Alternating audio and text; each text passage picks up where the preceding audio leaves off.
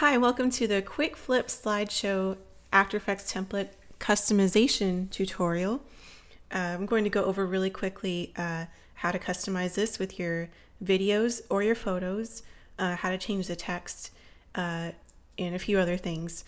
So let's go to our Quick Flip Render Comp timeline and just want to talk about this really quickly. As you can see, we have all of our scenes, our animated scenes laid out in this timeline. We have a layer called Master Controls, and there's really just one control layer in here. And if you go to your Effects Controls panel, you'll see it's to turn the placeholder text on or off. So it's not the actual text banner, but it's just the text inside that image. So if you turn that off, just click, and you want to turn that off before you render as well. And if you don't want this on while you're working with the project, you can always turn it off.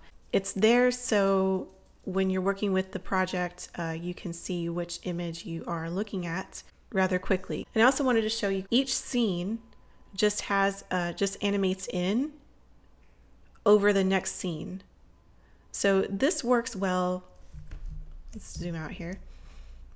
If you want to extend a scene, all you have to do is select the scene that happens after it. So if we wanted to extend scene 2, if you hold your cursor over the end of that layer and then just drag to the right, you can see you can extend that. Then if you select scene 3, which is the next scene that happens, and then hold down Shift and select the closing scene layer, you can move all these layers over. So that way when you can play this video through and then the next scene comes in, you can just determine when that next scene will show up. So you'll find in this template that the way that it's set up, it is modular, so you can re-edit and rearrange and move different scenes around in your timeline. You can also make this shorter, so you can turn some of these layers off, make your composition length shorter, whatever you need to do. And at the end of this tutorial, I'll show you how to add more scenes to this template. So the first thing we're going to do is go to our project panel, go to the Replace Images Here folder, twirl that down and go to Replace Image Here 01 and double click to open up that composition. We have a placeholder. It's just a dummy placeholder. It even says delete this placeholder. You can turn that off or delete it either way. So I'll just turn that off for now. And then we want to import our photo or video. Either one works in this template. So to import, we'll go to File, Import, File, and then we will select an image. Maybe this one. Click Open. And then we'll just drag and drop this image from our project panel into the timeline. There we go. And if you want to scale this down, you can twirl down to go to our transform properties and go to scale, and you can drag that either way. And so now let's customize the text in this scene, and we'll also change the color because it obviously looks a little bit funny over this new photo. So we'll go to a project panel, go to the Replace Text Here folder, twirl that down, and double click to open the Replace Text Here 01 composition. And in our timeline, you can double click on the text layer. You'll see this capital T next to the layer name. And if you double click on that, it will become highlighted and you can type your text.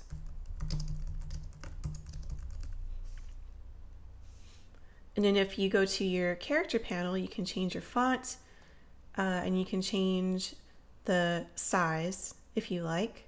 If we go back to our render comp, you'll see our text is updated.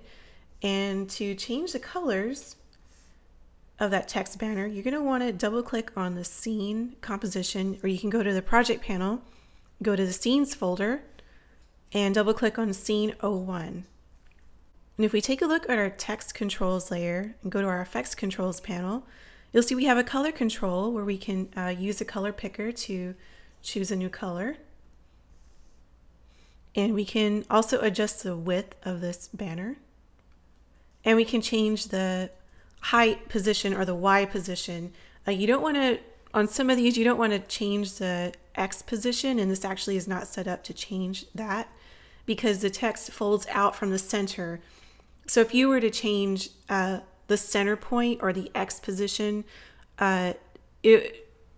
some of the text layers might show up before they need to, or there's going to be a lot of adjustments that need to be made if you actually do that.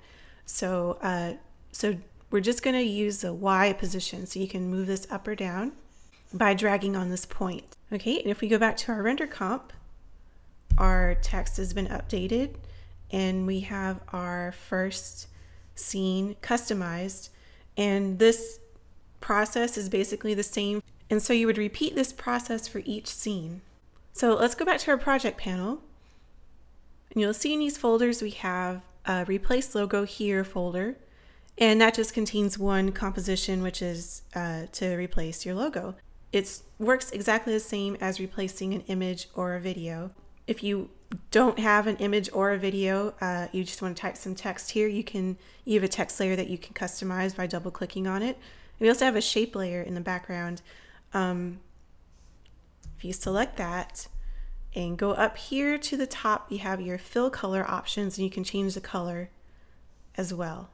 And so again, this works just like an image. If you go to File, Import, File, and then find your logo, you can just drag it into this composition. So let's say you had more than 20 photos or videos that you want to show in your slideshow, and you want it to be longer than 1 minute. The way you would add more to this template would be to almost double up this template. So the way you do that is you want to save the file you're working with, so just File and then Save. Then you want to go to File and do Save a Copy.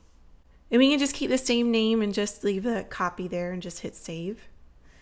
And you'll probably want to open that. You'll have to go to File, Open Project, then open your copy.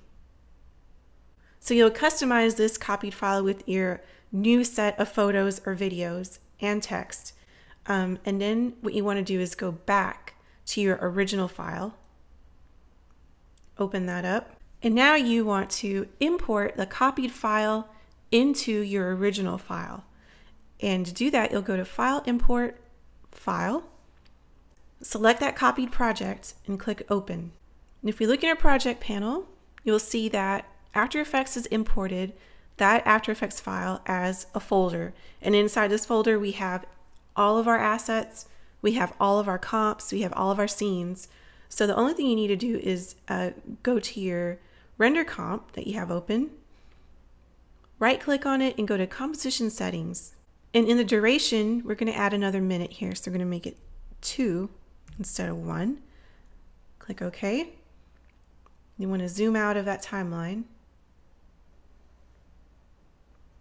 And we'll extend this so we can see what we're doing here. You'll want to go to your copied project folder and make sure that it is a copy, because all of these comps will have the same name because it's taken from your original file. So it might be easy to get confused. So just make sure that you are in this folder.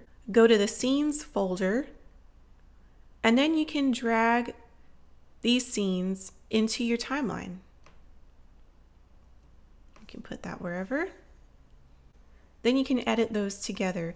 So again, all you're doing is dragging in these scene compositions from your imported copied project file into your render comp.